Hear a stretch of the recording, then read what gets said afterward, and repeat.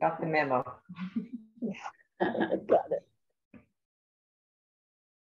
Oh, okay. So, welcome everyone to our first hybrid meeting. This is has been an exciting technology treat to try and get together. And thank you to John Stansberry for the use of his wonderful 1930s home. It's really fun to see what that looks like. And to meet and thank you to the people who are speaking today, and to the people who sent in things for us to listen to. I'm going to read their words as they, since they couldn't be here. Caregivers are a very important part of any recovery, and we want to honor them in whatever form they take and their caregivers take. Today, we'll hear about 5 different approaches to heart patient caregiving. We'll start with, I may do Andrea's if Karen and Steve aren't here. Andrea Baer's brief story as a mother with a young child. Karen and Steve Gouillon's story.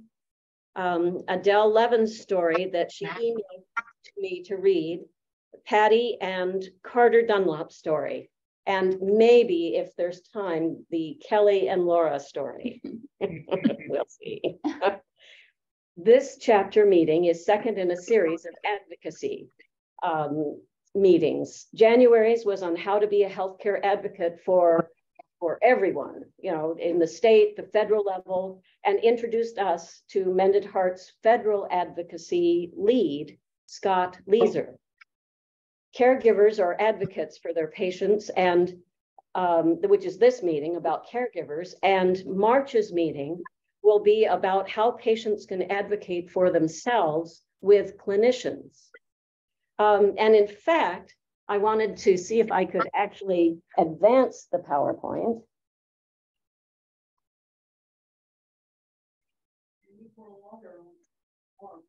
Good. Okay, this is us.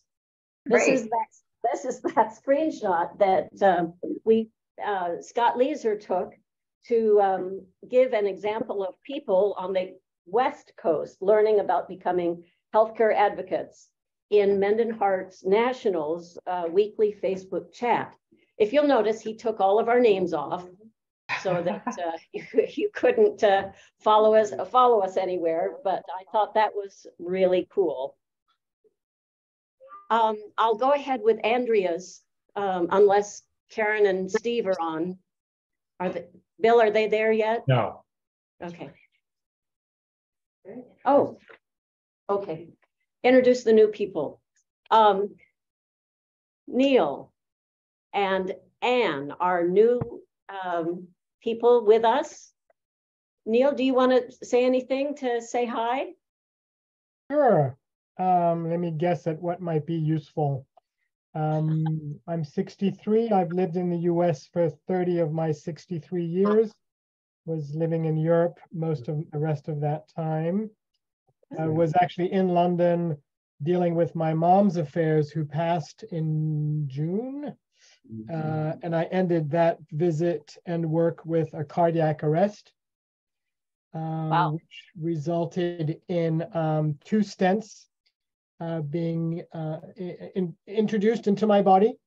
First time I think that anybody's actually opened up my body to do anything in it, pretty much. And let's see, so I have a UK team, which is fading away, and I have a US team that's fading in. So my US cardiologist at Kaiser, as I was leaving the room, I said, what about a support group? Is there anything like AA in the US? Now that you mention it, Mended Hearts 188, and I was distracted by the 188. But it felt like seconds after that happened, I got home and Laura was calling me. So I might have done something to reach out. So yeah, here I am. I live just outside Montclair Village, and I'm looking to yeah, be supported, be of support. And also, as some of you know, looks like I'm heading towards being one of the technologists in the family. So, welcome. That's great. What, Neil? What kind of technology are you thinking about? What kind of technology do you need? I think Bill and a few other people. I spoke to Bill and I spoke to Steve M. And so I think the wheels are turning, and you'll hear more about that at your board meeting. Oh, okay. Wow, that's very exciting. Anne, can you introduce yourself to us? Oh, we can't hear you. Sorry. Yeah. I'm Ann Olson. I live in Richmond up by El Sobrante. And I had a TAVR put in on January 19th. Wow. And I met Susan, I guess, at the hospital on the Friday after that. That's how I heard about Mended Hearts and got on the list. So Great. This is my first meeting. All right, welcome. Thank you. Oh, that's very exciting. And we have someone else who just had a TAVR as well. So this is very exciting. Yeah, we have one other new person, Dan, who's just come on. Oh, okay, Dan. Yes, I can't see myself, but I guess I'm out there somewhere with you guys. I only see, well, see 8 people, I guess. I got to expand my screen. That's the problem. Okay. Yes, what do you need? Just introduce yourself since you're new. We haven't seen you before. And how you found us. Yes, my name is Dan. I found you just on the internet looking for support groups and came across Mended Heart, looked at all their chapters, which are fair considering the type of disease and everything, how common heart disease is. So I just picked Oakland and here I am. So that's how I found it. What else did you ask? I'm sorry. And you live where? Palmdale, California, which is sister city Lancaster. Yes. That's about 45 minutes north of Santa Clarita. Yeah. In LA County. So you were praised for coming the longest distance to the meeting. Right. Yes. Thank God for technology. Yeah. Wow. Okay. Well, welcome all. And I see that Lorraine, you made it. Hooray. Yeah. And Sherry is there. Yep. How about Steve and Karen? No? Steve told me he was going to be coming, but you know, Steve. Oh, okay. Okay. Well, let me continue then with Andrea's story.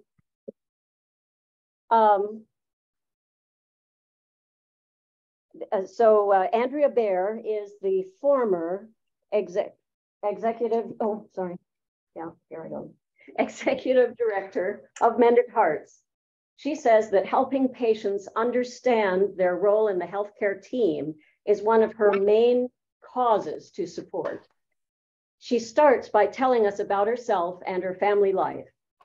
Her son, which is on the next screen. That's her family. Her son was born in 2009 with a congenital heart defect and Down syndrome. He had open heart surgery at 11 weeks. He's had 6 surgeries and multiple hospital stays in his short life. He was my 3rd child, so I thought I was pretty good at this mom thing and had no idea what I was about to face. Navigating his care was very daunting and scary, especially in the beginning, and this healthcare decision-making was really a foreign concept to me. I had no idea what I was doing, really, and I was alone. Even though I was surrounded by family and friends, I just felt so alone. I felt like I was at the mercy of the doctors because I didn't really understand the medical care conversations that were happening. So I felt like I had to blindly trust the doctors. I felt out of place asking questions because really I was raised to think that doctors knew best. And so I was just there to listen to the doctors and do what they said. What I've learned is a saying by Oprah Winfrey. You get in life what you have the courage to ask for.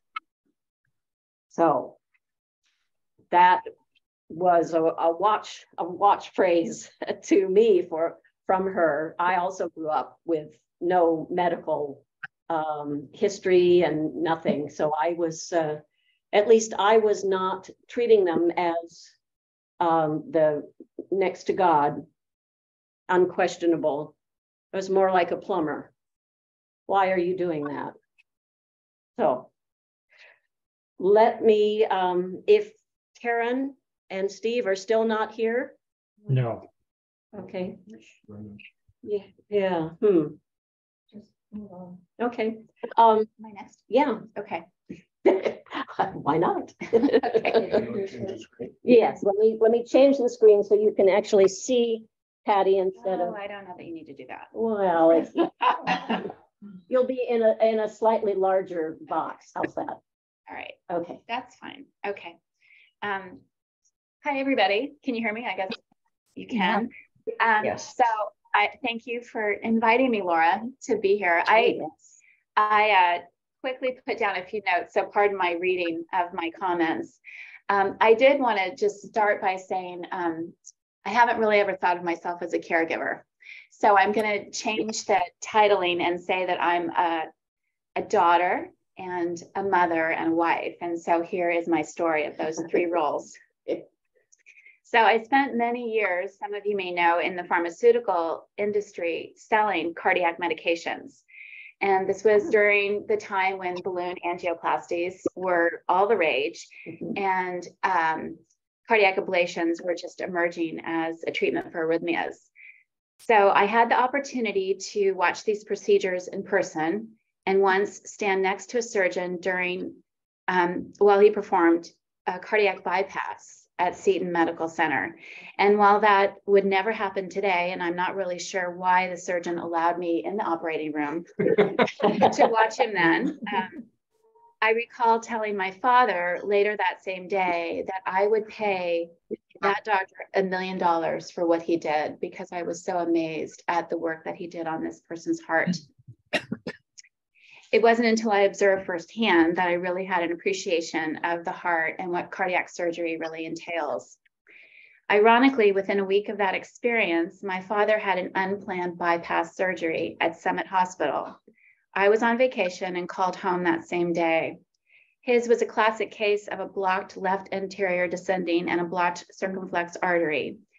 His recovery required massive changes in lifestyle. This was something I was excited to do with him. After all, cardiac health was what I talked about all day long in pharmaceutical sales. He even started taking one of the drugs that I sold, which at the time was called Cardizem. It's now Deltiazem, used generically for most part. It's no longer branded, I think. I enjoyed that extra period with my dad, making turkey lasagna, trying new red wines instead of drinking scotch. And listening to his stories of his new friends at cardiac rehab on Telegraph Avenue, which is no longer there. It's been relocated to Ashby. While my mom was less enthusiastic about the dietary and lifestyle changes and really didn't adjust to any of them, this heart hiccup brought my dad and I a lot closer. My son Trevor learned of a congenital heart defect, and he's here today, as he was being prepped for an appendectomy. The anesthesiologist said, "Trevor, you didn't tell me you had a heart murmur." To which I replied, "Trevor doesn't have a heart murmur." And the anesthesiologist said, "Yes, he does, and he needs to see a cardiologist as soon as possible." That appendectomy may have saved Trevor's life. As it turns out, Trevor had a bicuspid valve instead of a tricuspid valve, causing his heart to work a little bit harder to get that valve to squeeze sufficiently. And by his early 20s, Trevor's valve deformity was audible to the anesthesiologist. Trevor had an aortic valve and arch replaced at Stanford on November 30th, 2020, at the peak of COVID. I recall listening to the recording of Trevor's meeting with the surgeon, as I was not at the consultation, and taking copious notes and looking up terms. I will tell you now that that was one of the lowest points in my life. To watch your child walk into Stanford Hospital at 6 a.m. in the dark with nothing but his eyeglasses and his driver's license in his pocket is heartbreaking. He walked into that experience alone. I felt utterly hopeless and despondent. However, Trevor's recovery was outstanding with the help of his darling wife, Anna, and has been uneventful. He will be on medication for the rest of his life, but he has made a full recovery, and for that, we are all very grateful. And Trevor's here today. Yay! And then the other guy in my life, Carter, who also had a congenital defect of his mitral valve, which announced itself with symptoms of fibrillation and dizziness in April of 2017. He was instructed by his cardiologist to walk across the street to the emergency room and call his wife. Wow. Once there, I was frustrated to learn that the drug I had sold for years was administered at a subpar dose. So I asked the cardiologist to give another bolus, and sure enough, Carter's heart rate went down immediately. Surgery to repair the valve was done shortly thereafter in order to have a 30-day recovery before our daughter's wedding on July 7th. Carter is a stubborn man, and I think this stems from his stubborn heart, as his post-surgery AFib went on for days. A cocktail of drugs didn't do the trick. Cardioversion didn't work. Amiodarone, which stops the heart, didn't work. And by the 7th day, we were exhausted, and I insisted that an ablation be done, even though that was not in the normal protocol so early after cardiac surgery. The ablation worked, and Carter was discharged the next day. I'm almost done. Sorry if I'm going. No, this is riveting. Are you kidding? Over the next 4 years, Carter has had 2 ablations and a few episodes of atrial fibrillation that were treated with high doses of beta blocker metoprolol. Most recently, Carter also went to Stanford for open heart valve repair, which included a higher risk than his first surgery. This was a hard time for me, as we were delicately told that it would be a good idea to update that trust that we've been needing to do for years, and so on. One fact we learned afterwards was that the surgeon had installed 5 cords made of Gore-Tex. So Carter is proud to say that part of him is waterproof. Recovery for Carter has been swift and uneventful. He goes to cardiac rehab mostly as planned, and we walk all the time together at the lake, our townies as we call them, and I enjoy our time together. For all 3 men, I look at caring for them as an honor, but also as something that is just done. It is strange to think that the 3 men I am closest to have all had cardiac surgery. Yeah, that's my story. Wow. That's great. Great. And so wonderful that you knew things to suggest. How did you, that from your job, you knew how to do that? It was the same drug that she had sold. So she knew the protocol of what was to be administered. The first administration was not protocol. And she raised it to the nurse. And the nurse said, well, the doctor's in surgery. I can't change it until he came out. And he changed it. And the ablation, wasn't that but that was a pretty nervy call to do. They didn't have any other options. Okay. Other than to have him continue to be hospitalized with a heart rate, exceeding 100 beats per minute, which is really hard after surgery. I mean, the heart needs to rest. It was sort of a medical standoff. The surgeon, as everybody knows, is measured on how quickly you're discharged. So I was their metrics go into all that. The insurance company, the hospital, everybody, so the 3 prescribers or whatever, medical doctors, surgeon wants you out. So he's like, we're done. Do anything you can do to get this guy out. And the electrophysiologist was resistant because, as Patty said, the protocol to do an EP after a surgery is to let the heart calm down. Wow. And so, anyway, in the end, the electrophysiologist said it's safe enough, and sure enough, it worked. Well, we have a question, Anne. You said, could you state your question? So, sure. I just wondered. I'm new to all this, and so you talked about an ablation. What's an ablation? An ablation. Well, Patty was there at the beginning. An ablation is probably one of the biggest medical intervention in cardiology that's come along ever. So a tremendous number of things with the heart are are, you know, you hear about AFib and flutter and all the things that are essentially a heart not being in sinus, which is the normal condition. And what they knew, but they couldn't do anything about for years, was that those are mostly electrical impulse problems. So whatever happens to the aging of the heart, the inside the heart is a zillion different whatever they're called, not electrodes, but pathways. Sorry, she should be telling this. And reasons that maybe cardiologists understand, I don't. They get somehow mangled, and that starts the different parts of the heart to be firing out of rhythm, and that can be devastating. It can lead to, you know, cardiac arrest. And so what ablation is they literally go in minimally invasive through your femoral artery in your leg, up through your chamber of your heart, into the heart, and they literally, the best way that the epidemiologist, the electrophysiologist described it, if most of us are old enough here, that in the old days when you had glass fuses in a fuse box and you didn't know what controlled what, you would unscrew it and see what lights went off. Well, EP is essentially almost the same way. They're not exactly sure what pathway is causing the irregularity. So they go in and they excite it with a little bit of electrical charge to see if they can recreate it. And if they find that that's it, then they literally zap it with more electrical charge to essentially kill it. And we have so many pathways in our heart that doesn't hurt you, but that stops the irregularity. Okay, thank you. Closed caption. Do you know how to do that? No. Hold on, I think we can do closed caption. Oh, is that something? Somebody in the chat, I think, asked for a closed caption. Yeah, Bill, is that a thing that is added? I didn't add it, no. Okay, so if I don't believe that's a feature of Zoom. No. Yeah, it is. No, I'm clicking on more and it's not showing up. So bummer. Oh, okay. No, okay. There's no. So we'll just try and speak a little more loudly. Yeah, we can speak more loudly. Sorry if I didn't speak up. So anyway, that is the ablation. It's really revolutionized cardiac care. Many procedures that needed to be dealt with, usually by pharmaceuticals, can now be.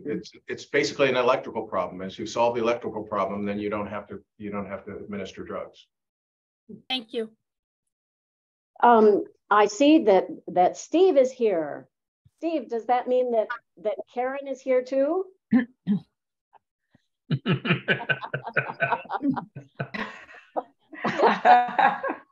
You'll have to turn on your speakers, Steve. Yeah, she's in the other room. I just let her know to.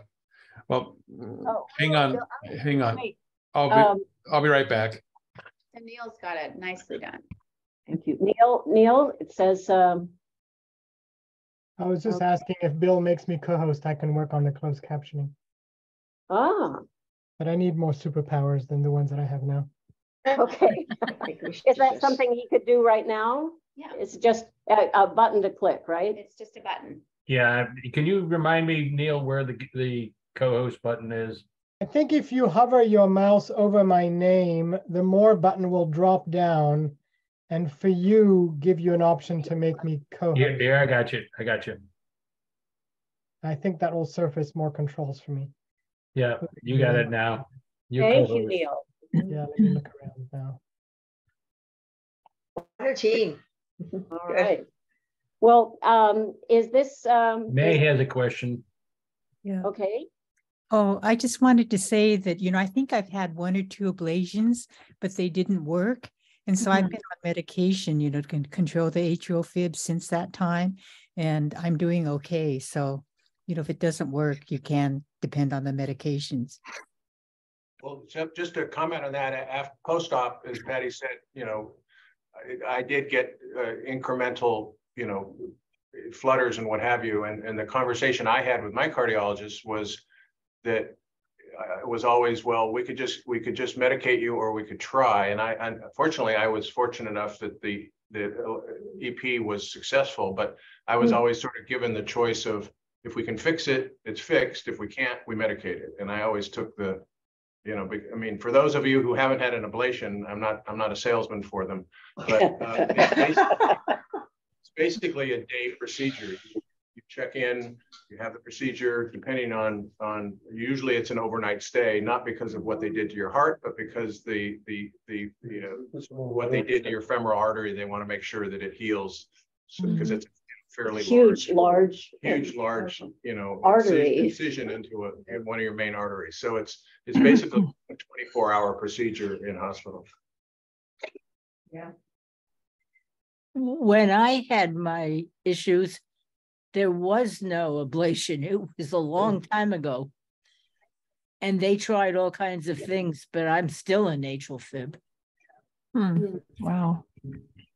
Do you have one of those monitors installed in your shoulder? Oh, no. I'm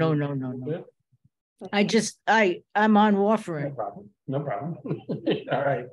Talk to you. Bye. Okay.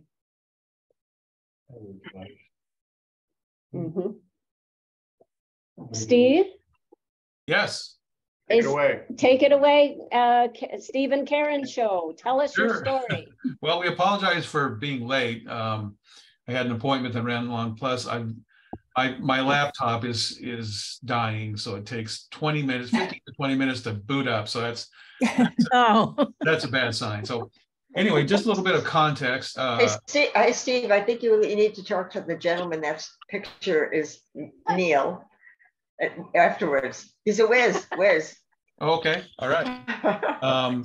So just a little bit of background, a little context. Some of you have heard this before, but I'll be brief. So it was Easter weekend, 2019. My son, who is a physician's assistant, was visiting that weekend, and typically weekends, you know, I was doing some walking. I had run to the airport, blah blah blah. Anyway, Sunday afternoon, I think it was, I was mentioning to him some of my symptoms. Yeah, I'm feeling this tightness. And so he says, you know, you really ought to go to the emergency room.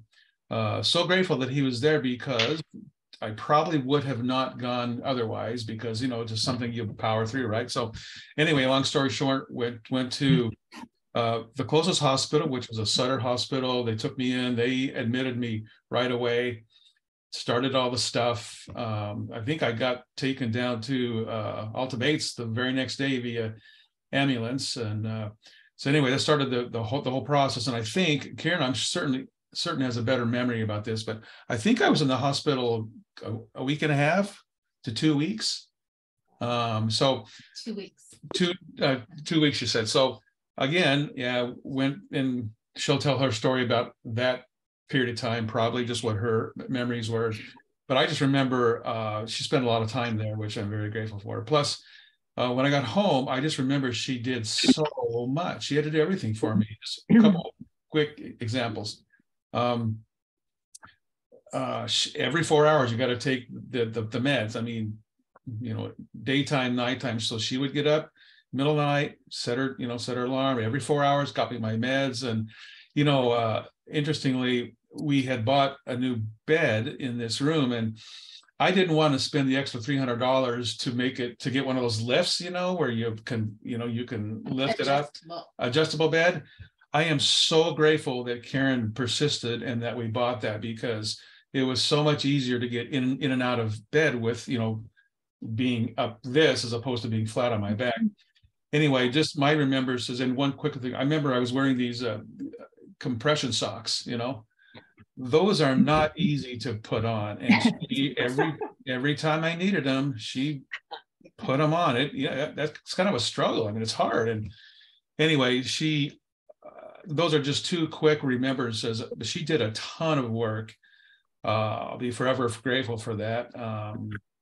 So with that brief introduction and background, we were just going to kind of tag team it and share some of our recollections and remembrances. I'm sure I don't appreciate the extra work and burden that it was during that time. Just one other remembrance. Evidently, right when I came out of the ER, she and family members were there, and they were shocked. The surgery. Oh, right after the surgery, they were shocked because I had so many tubes and electrodes coming out. I I wish I would have had a picture of that, but they said, no, you do not want a picture of that. You don't want to see what you look like, because evidently it was a shocking experience to the extent that they're really questioning whether they should have been there when I came right out of surgery. Because I mean, I looked like I was what? You were unconscious and you looked really in ill health. So it was critical. He was in critical condition. So Karen, why maybe share some of your experiences and just don't sugarcoat how hard it was, because I know it was hard and took a lot of time and effort. So, well, I just want to say that we're really grateful for our son that's a PA. Mostly he kind of helped us learn what the ER doctor was saying. I wasn't familiar with stents and, just all the language, the hard information that he was giving us. And I was really glad that he was there, because he could verify that what we were hearing was what he saw in an X-ray, or what he knew to be true from his training. And he gave us confidence in the doctor that we had in the ER. So I was really, really grateful for that. He helped us both make decisions about the hospital, and the decision about what kind of surgery we should have. I was really grateful for his knowledge. One other thing that he did for us was the heart surgeon that worked with us. He was able to go to it's probably, you can Google it. I'm not sure. I wasn't sure how to do it, but just look up information about this doctor, the surgeon. And so his ability to do that gave us a lot of confidence in the surgeon. We knew that we had one of the best in the Bay Area. So this was a stranger to us. We didn't know anything about him. So I think that was one thing that I was really grateful for. That was helpful to us.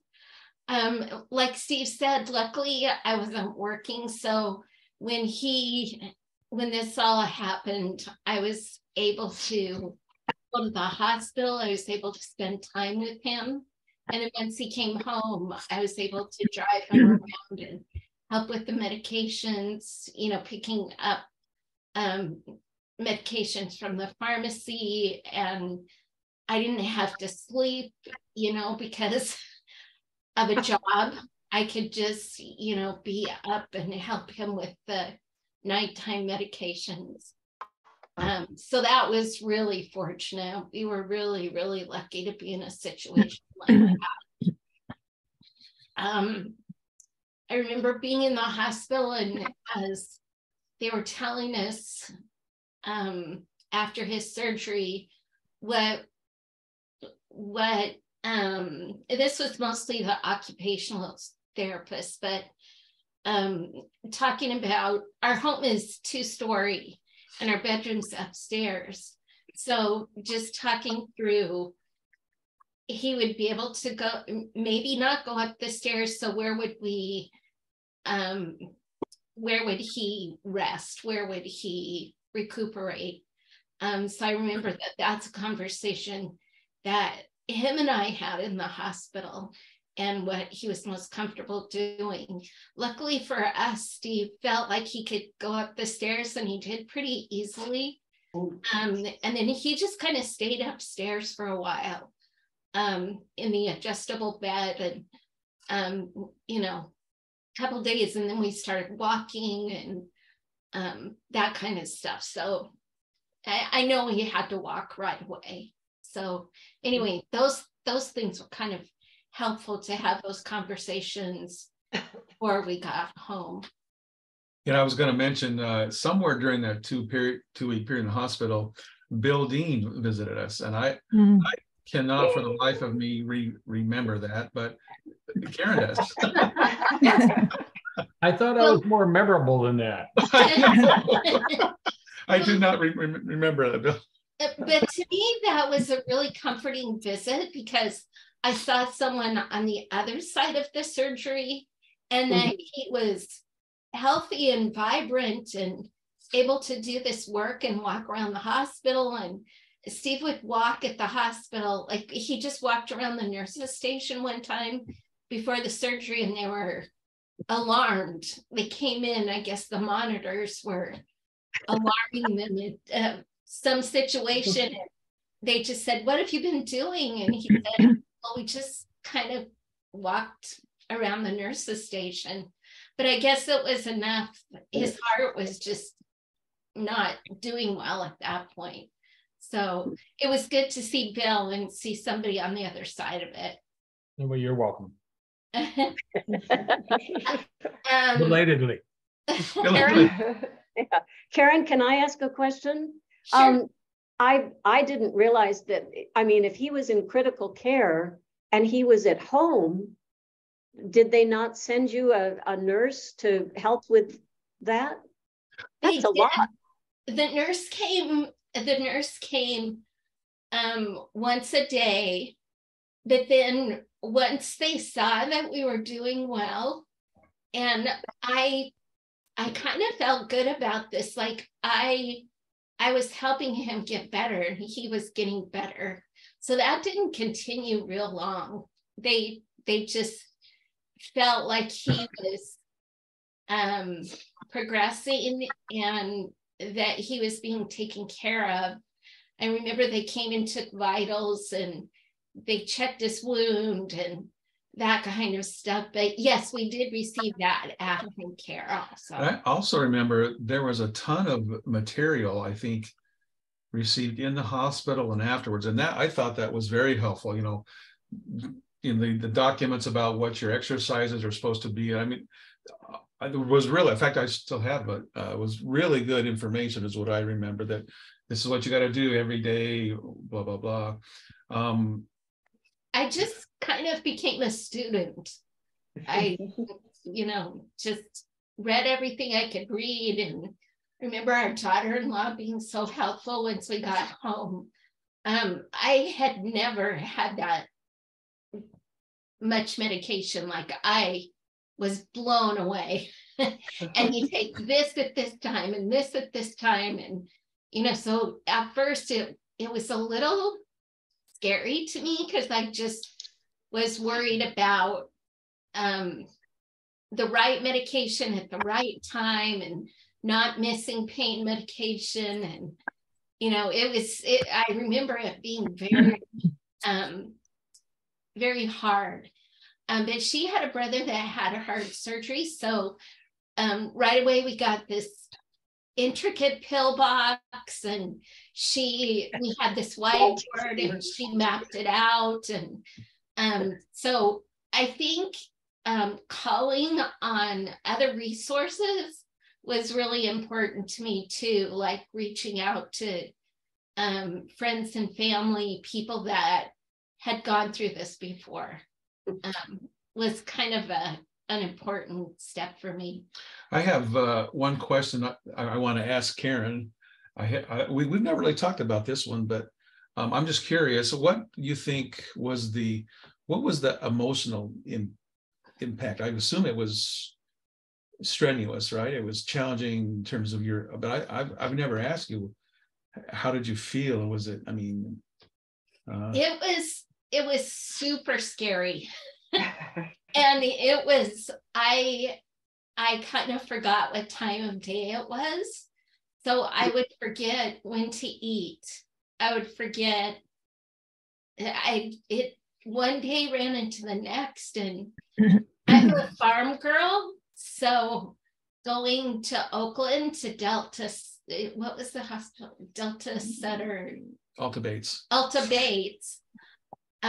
You know, you go into this parking garage, you talk to this unfriendly parking attendant, you pay for parking every day. I mean, it was intimidating. And driving to Oakland every day. We live out in the East Bay.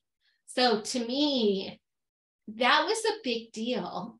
And so those kinds of things, coming early in the morning, leaving late at night, you know, sometimes when he would have a problem and they'd have to do a procedure, it would be going home late at night. And I heard all these stories about Oakland. We're not from here, so you know, just how dangerous it was. And that really was unnerving, that I'd be walking through this parking lot in Oakland late at night. So some of my friends that I have would drop off a bag, and in this bag were rice crackers and peanut butter and a book and, you know, fruit and, you know, just kind of my survival kit at the hospital. But I was so grateful for that because I used it. I needed it. So I will remember that for a caregiver that has to spend time in the hospital. I'll want to give that to someone because it was really important. Because I couldn't remember what time it was. I was just thrown off kilter. Thank you. There were, I don't know if you want me to, I mean, I could go on forever. You have more time.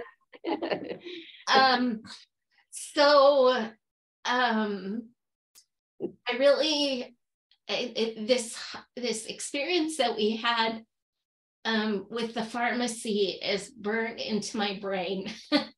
So our nurse, before we left the hospital, she called ahead to our pharmacy to ask them if they had these medications for us to pick up later that afternoon. And I don't know if she talked to a tech or who she talked to, but they assured us that this medication was at the pharmacy. So I brought Steve home. He was riding in the back with his pillow, and, you know, we creeped our way home, got him settled at home. My son stayed with him, and I went to the pharmacy expecting just to get my bag of medicine and come home and put it away and organize it. And they did not have the medication that we needed. Oh, gosh. And that scared me a lot. And I don't cry very often, but I cried in the pharmacy and just said, I've just brought my husband home after open heart surgery and explained the situation. And they were really good about getting the medication when they saw that this was, you know, someone that was ill and needed that medication. But they were, I've never been to that pharmacy again. I gave them good. And then it's like, I don't want to go there anymore. Yep. So anyway, but that's when my daughter-in-law came into play. She came with me that day. Let's see. Just, you know, like I said, I kind of became a student, and I liked the nurse that came after we got home. It really talked to us about the Mediterranean diet. And I remember, you know, we bought some cookbooks, and I was really grateful for Amazon at the hospital because there were some things that we needed for when he came home. So we could talk about it in the comfort of the hospital room where it was quiet and order it, and then it would just be on our doorstep when we got home. So I thought that was kind of a wonderful thing. Luckily, our home is in a neighborhood that's very walkable.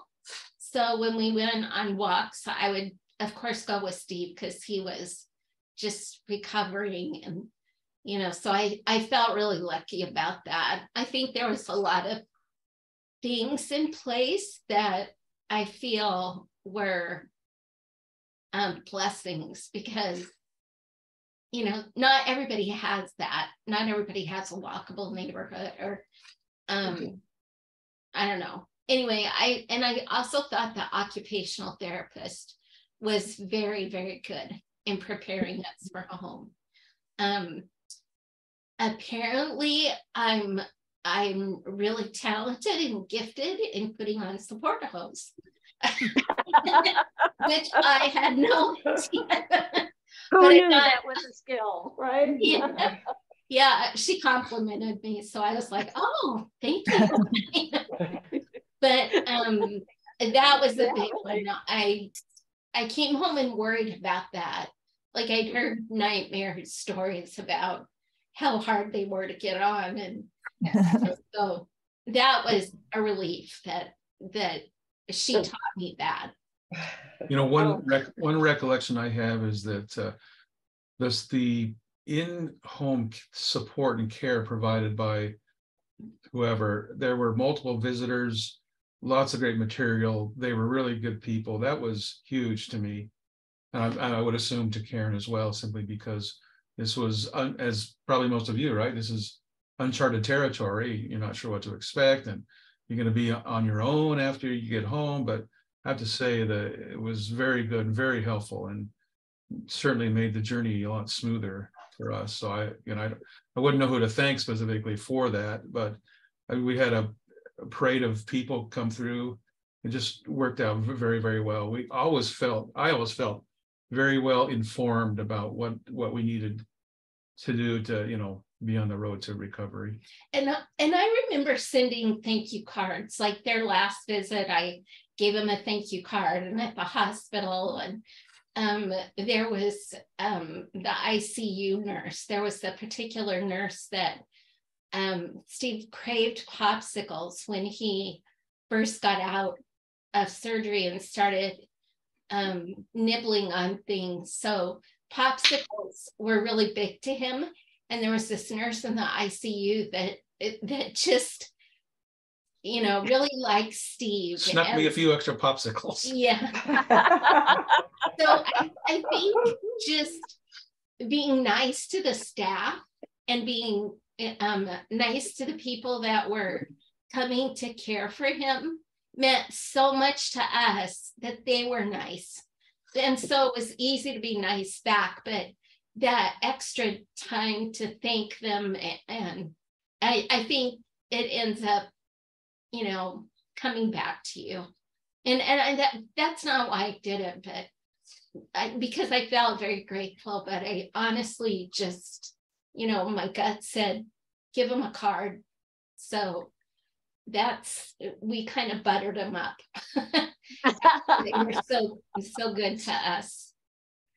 Wow, I am seeing a couple of themes that have run through some of this, that you may have missed the one that Andrea said about, you get in life what you have the courage to ask for. So when you asked for help and got to, whether it was your friend giving you, I don't know, rice cakes and peanut butter, but whatever you wanted to have, and ask about help, you were excellent at knowing what to get from the doctors. And be sure and watch the video to see what you missed, because it was really amazing. Laura, could I make one more comment? Sure. Not related to heart surgery specifically, but with regard to caregivers, both my parents, Karen's mom, are elderly, and we both have siblings who are their primary caretakers. And my mom and dad live with my sister in Houston, and so periodically other siblings will, like 1 month, someone will go and stay for a week, and so on and so forth. And I have to say, till I started going and spent, I don't know how long, a week or two with my mom and dad, I had no idea of what a caretaker actually does. And my mom and dad don't have serious health concerns, but they're in their mid to late 80s. But I have so much more profound respect for those who are caretakers regardless of what your medical condition is. I mean, I felt like I never really understood it until I was there taking the place of my sister for a week or two. I just had no idea what was involved physically, mentally, emotionally, whatever. So that was a real eye-opening experience. And I think it ties into, you know, the gratitude we all have for caregivers at various levels and at various times in our lives. And again, it was eye-opening experience and really a really good educational one. I have so much more respect for those valiant people, or those people who persevere and are do such a wonderful job of caring for many of us. Yeah, thank you. Yes. Oh, a hand raised? Yeah. Is that? Yes, that's me. Okay. Getting back to the pharmacy situation, I don't know what drug it was.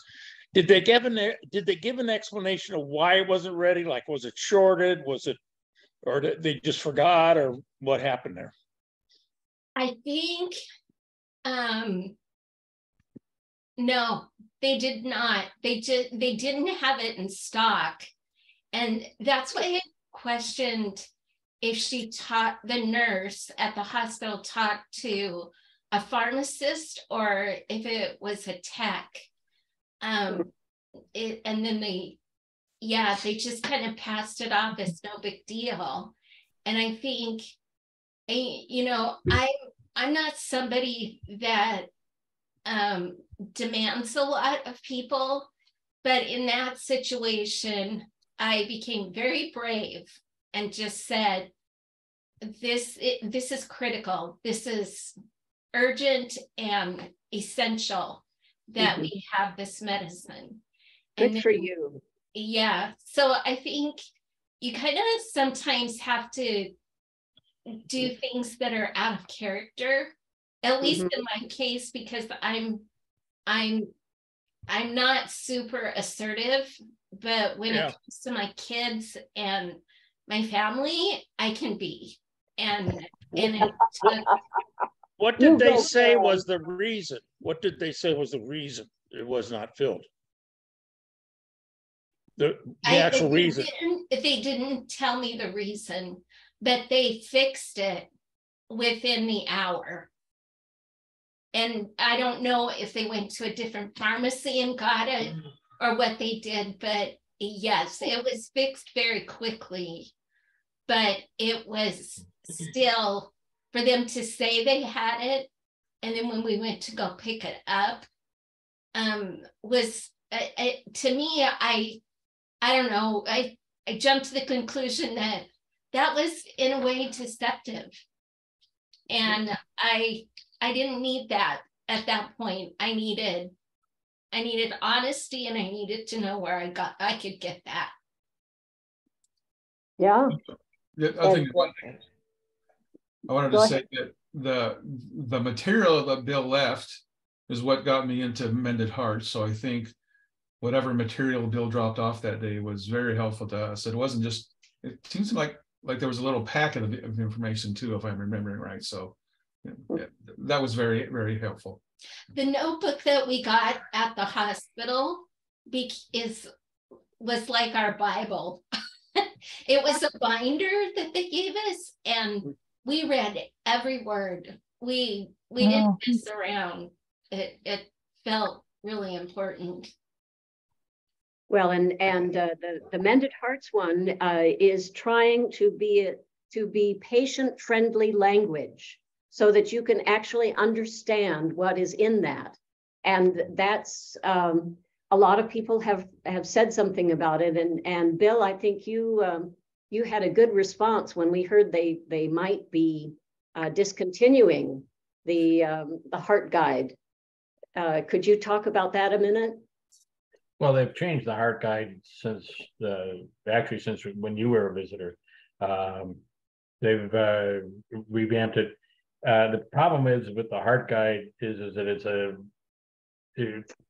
it's currently about 60 pages long, and they're coming out with a new one, and then it's available if you go online to mendedhearts.org. You can get the revised Heart Guide, but it's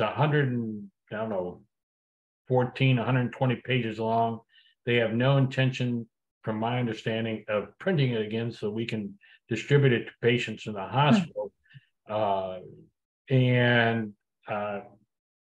The problem with that is I don't think most people want to go online and wade through 120 pages of information. No. Now, granted, you probably would zero in on the information that was if it was searchable. Yeah, you know, I mean, I'm only if you're one of the visitors is it sort of incumbent upon us to all be somewhat familiar with all the content, but I don't think anybody else wants to read the 120 pages. Yeah. Dan, you have your hand up again?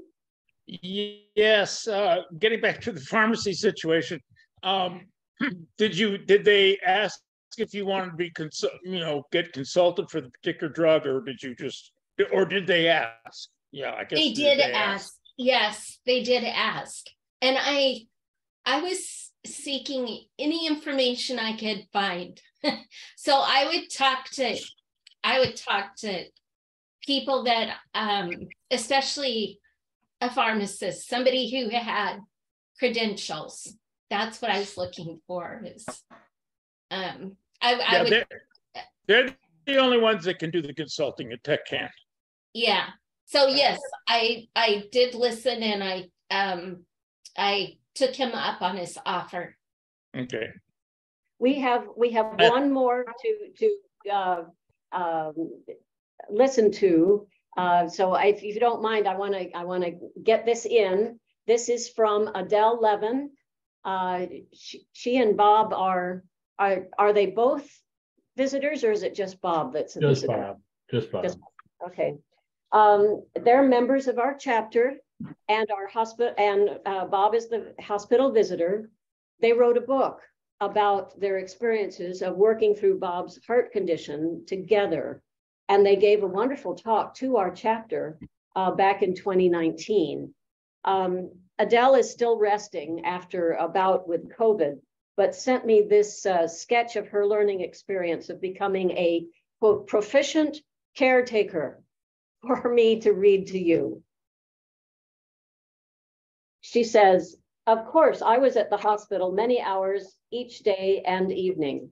Life moved from the tennis court, swimming pool, and my writing desk to Bob's room in the hospital, the corridors for walks, the cafeteria for food. For me, that was more like home. The nurses know a lot. The only thing I knew better was my husband, and I found them receptive on the whole when I told them something he needed that wasn't exactly the way they would do it. If you're respectful and clear, they will try to accommodate. Over the 9 months of surgeries and hospitalizations, we were at 3 different hospitals. And in all that time, we only ran into one stinker who happily found us intolerable too and got off our shift. And one Sunday, a newbie physical therapist who was seeing Bob on his first day out of various levels of intensive care and her first patient was totally and inappropriately overwhelmed by how weak and frail he was. She made it clear we would not go home without weeks and weeks of rehabilitations, which temporarily discouraged us. Happily, she vanished. Not that there is something wrong with an interim in a rehab center. Sometimes it's necessary choice or fit circumstances that our doctor and Bob and I had other plans. When we did come home, everything was harder. I had to cook the meals as well as clean house, go to the grocery store. Friends are valuable assets, or neighbors you feel close to. Every friend is usually comfortable doing good at one thing or another. Like one of our friends would bring us a piece of medical equipment she had from when her mother-in-law was ill, or get pillows we needed to keep Bob comfortable. Another brought and practiced his musical instrument and meditated with Bob. Another watched sports with him or discussed books. Friends are great. Family members are good helpers too. They might even cook for you. Our families were supportive long distance by phone and email. It takes a city, but the feeling the caregiver gets as the patient regains strength is an amazing gift. Yeah. There are obstacles too, though. Calls to the cardiologist office when or if something happens, talking to the on-call person who you don't know, but it's all doable. Also, the hospital sets you up, like Karen said, with a nurse who comes once a week to make sure everything is proceeding well and making additional suggestions. We had some wonderful nurses who taught me how to cook beans and suggested fruit smoothies to help Bob regain some of the lost weight. All these activities began in cardio rehab, a wonderful necessity in taking the first steps back to a more active life. The nurses there were wonderful and helpful too. The biggest problem Bob and I had was an issue that we had before the heart attack and centered on his daily shower. The issue was my fear of him falling, fainting, slipping on the water that got out of the shower, etc., and felt I needed to do or control the process. I wore raincoat and shower cap and swim pool sandals. Bob liked my getup, but not the way I tried to do what he felt he could do himself.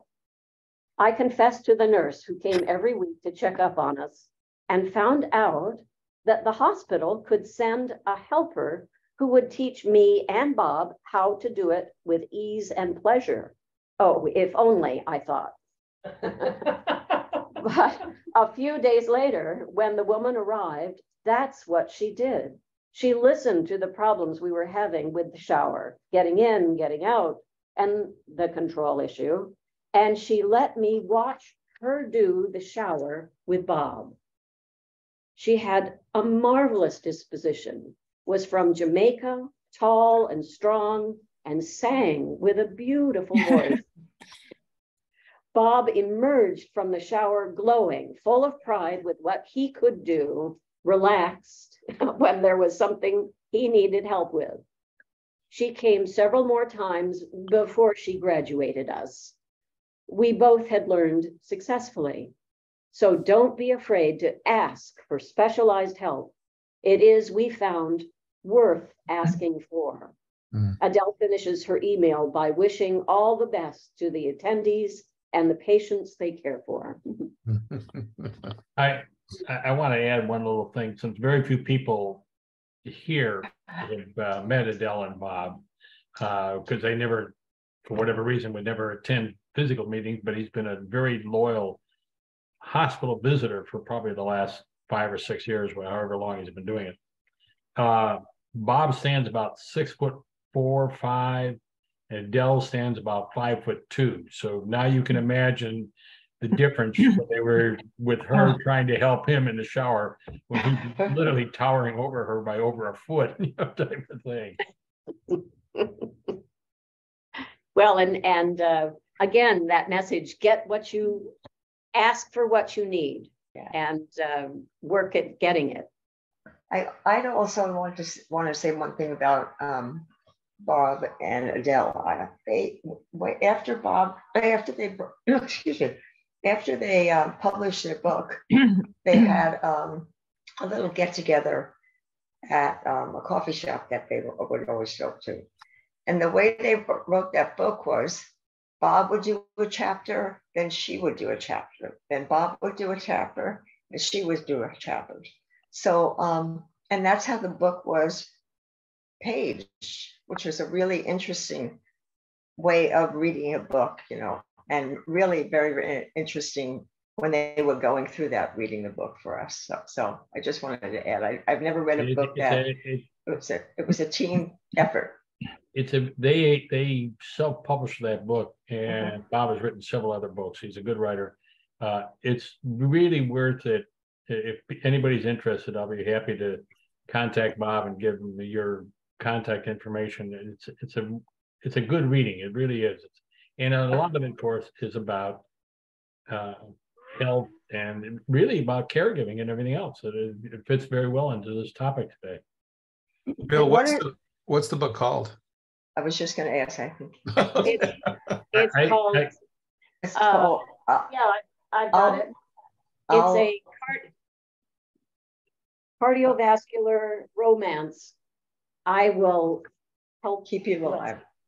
Yeah, I will help you. I will help you stay alive. Yeah. There's an email in the chat right now. Oh, good. Nice. Thank you. Yeah, and Adele has said that she would be happy if anyone wants a copy. She's got it, and it's also on Amazon. Oh, great. Oh, Anne, you have to go. I'm sorry. Yeah, she told us earlier, or told me earlier, that she was going to have to go. Okay. Well, the last official person to talk is Kelly, who's been hiding off camera here. I'll switch. Kelly can sit here.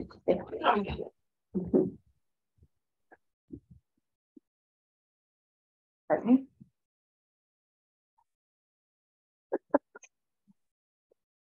So I'm Kelly, Laura's partner. Hi, Kelly. Hi, Kelly.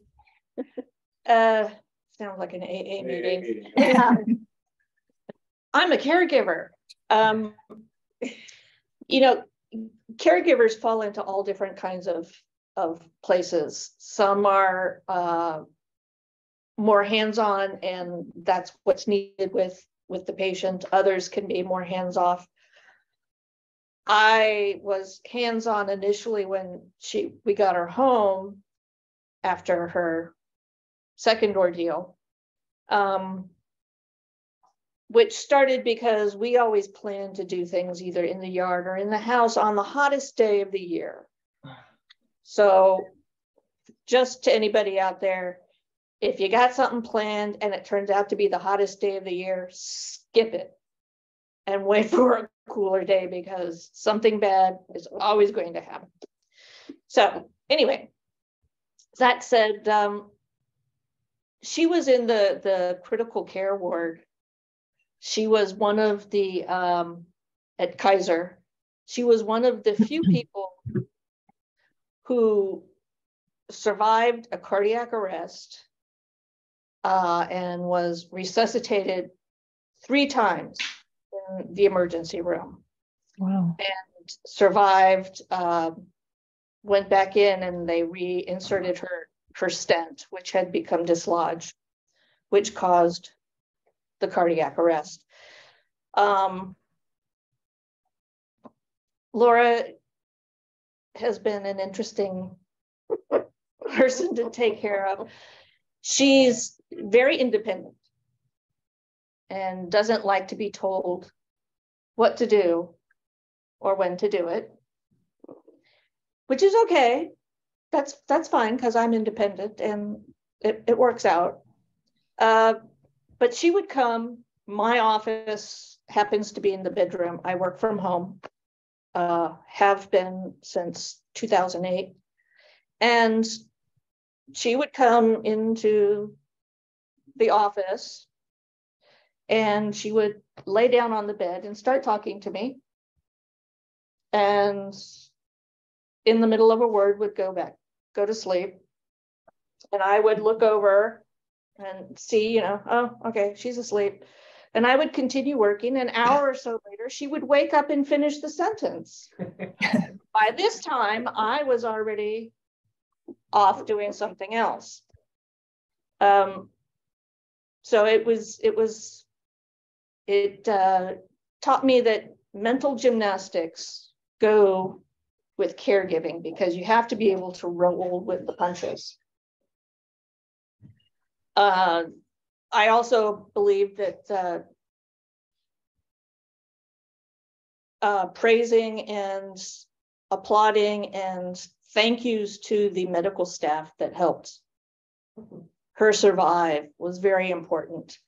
When she was in the critical care ward, it was she was one of the few people that was going to go home. And that was not lost on me. Every day that I would go in and there would be a new empty bed that someone had occupied. And I found out later from the ward nurse that they had had several deaths during the night. So it was not lost on me that Laura was a walking miracle. Well, she would be a walking miracle when she got out of bed. But we had people from all over the hospital, nurses, doctors, that would come and visit because of her amazing journey through the ordeal. It was a bit disconcerting. Nurses would bring in their friends and say, I want you to meet someone who's going to walk out of the ICU. And I was like, what else would you do? So I didn't know that this was really as serious as it was. Yeah, it took the nurse from, she was Eastern European, to actually come in and pointedly tell Laura, it's like, you know, you don't get it. You get to leave. Most of these people here don't. And that's something that a lot of people with heart conditions, and they go through the ICU and they do walk out of the hospital, don't get, is that so many don't get to leave. So other than that, but getting home was one thing. Laura decided, I guess after a week of being home, she wanted to go and get Starbucks cards for all of the ER people and the nurses. Thank yous. And she was just going to get up and go to Starbucks and buy them. And I'm like, no, you're not, because you just had a cardiac arrest and you are in no condition to go. And she's like, oh yeah, I'll go. And she got out of bed and went to do her thing to get ready. And I suddenly realized, I don't know why it was so dense, that she was getting dressed. She was going to get in the car and drive down to Starbucks. And I realized that can't happen. So I jumped out of bed, threw some clothes on, and ran and met her at the front door just as she was about to leave. And I made a deal with her. I said, you know, okay, you can drive and go and do whatever you want, but I have to be in the car with you. And she was like, well, okay. So I let her get in the car, let her get behind the steering wheel, because Laura learns better by practice. So she gets in the car and she goes to back out, and she couldn't turn the steering wheel to straighten out. And she was sitting there and she was like, I can't turn it. And I'm like, yeah. And she looked at me and she was like, huh. You knew this was going to happen. And I'm like, well, it was likely, but you know, whatever. And she's like, you know, I asked politely, would you like me to drive you to Starbucks? And she's like, yes. So we did the Chinese fire. Must have been all that CPR stuff. Thing. And we switched places, and it was a couple of months before she could actually drive herself, but it was a learning experience, I think, for both of us. I had older parents that I had been driving around, primarily because my mother had dementia and my father had a stiff neck, so he couldn't turn and look. So I had a little experience with that and helping caregive with my parents, 4 kids, 1 weekend a month. We each went and took care of our parents. And everybody has a different experience. Everybody approaches it differently. I'm not a medical doctor. but I have a sister who works at Stanford, so gratefully I could ask her questions and she could go and ask her friends, you know, information. We also have a friend that's a nurse and an RN, so we could always ask her for help as far as that goes. But I know that with Laura's not being able, growing up in an environment where there was no medical intervention, growing up, when you got sick, you got sick. Excuse me. And I did not. So it was very important for me to be at all of her doctor's appointments so that I could be the one to hear what the doctor was saying and then ask questions and translate for Laura, because she had no idea what any of this stuff was. And I happened to be one of those geeky, weird people that likes to research. So I would be on the web and WebMD and all these other places. They have great information. So it's a learning experience for everybody. I think it kind of tailors to the kind of people that are involved with the situation. Some people are more dependent and some people are more independent. And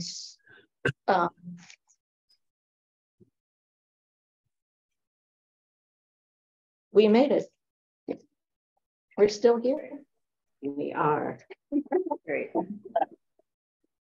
Wonderful. Yeah. Yeah. I'm watching the assist Steve G. Yeah. Okay. All right. All right. 8. Yeah, you could put it alongside the side. Okay. So I'm just checking the chat to see if there's Steve signing off. Yeah. Okay. All right. All right, we can close it. Okay. Yeah. Well, any other comments before we sign off? I'll turn it over to Bill. Well, I would just like to thank you for everybody who participated. That was such good information and really moving to hear the stories of caregiving. I didn't have a caregiver after my surgery, and I haven't been a heart caregiver, so it's interesting to hear about. Very moving. Thank everybody. Thank you. Good program. Yeah. All right. Well, this is our first attempt at a hybrid meeting. Did it? How'd it feel? Oh, thank you, Neil. Dan, you have a question?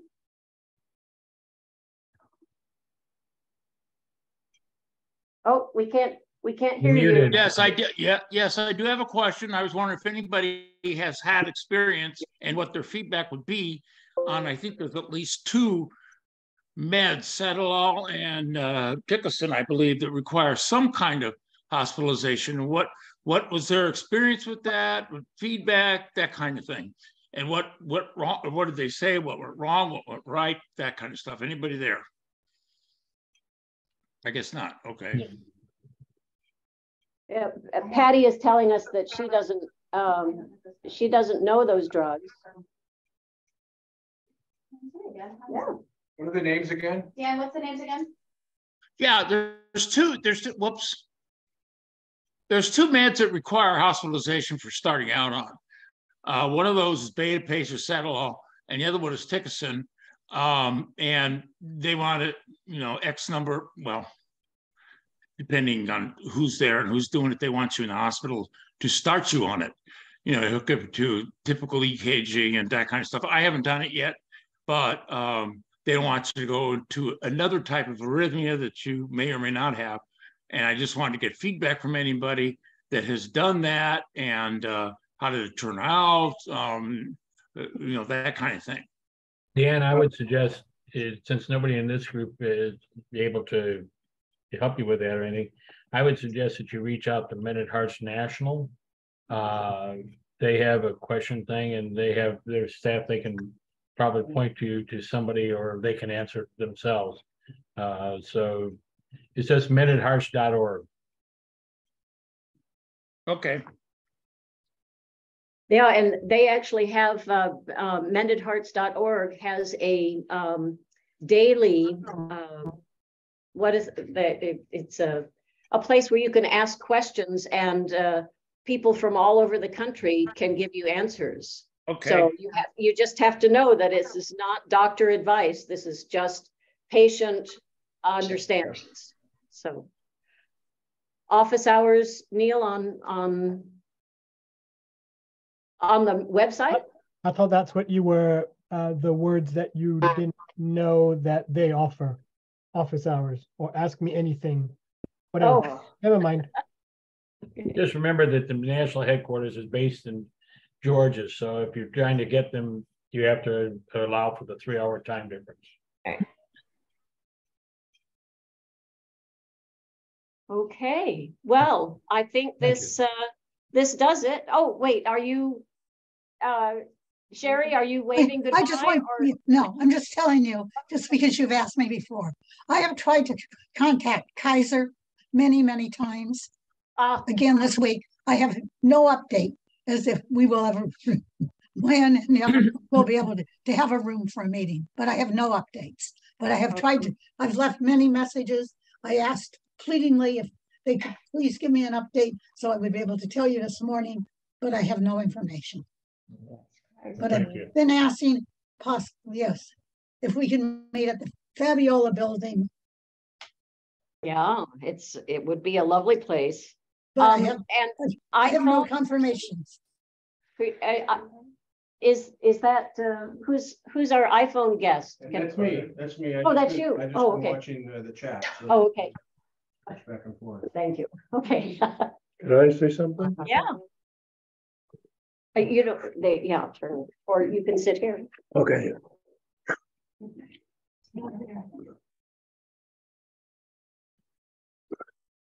Hi, this is John. Some of us were at my house. I particularly appreciate the social aspect of Mended Hearts and the face-to-face contact with people. And I hope you found this to be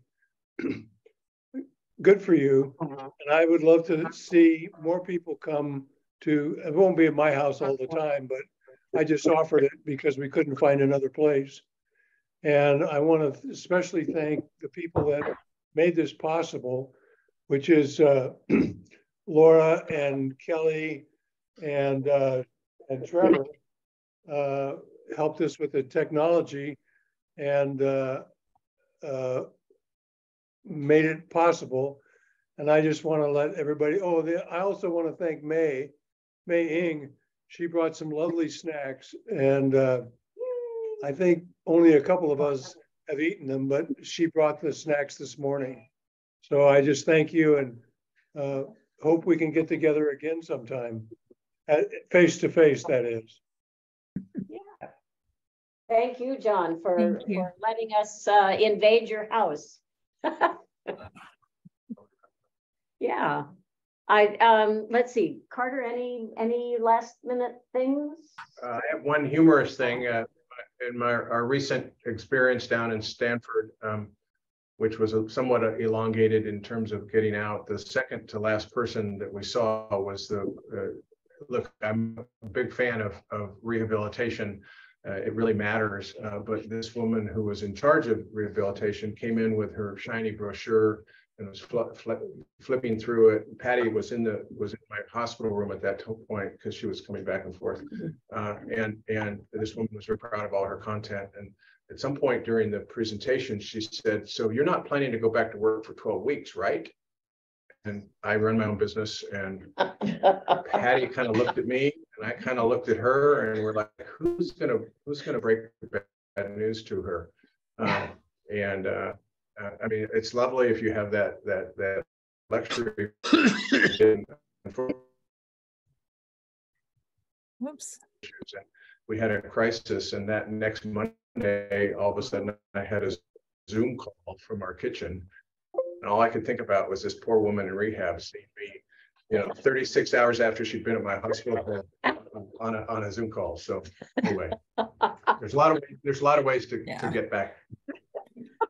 Did you know? Okay. Well, we'll sign off from this end, and thank you everyone for participating. And thank you. Oh, Steve's gone. Steve and Karen, that was wonderful. Patty, thank you. Pleasure. Kelly, we'll talk. Bye. Thank you to all the speakers. Thank you.